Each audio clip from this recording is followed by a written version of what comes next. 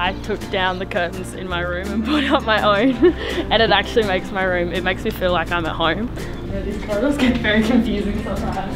You know, if I come from the wrong kitchen, I'll like walk in thinking it's mine and it's definitely not.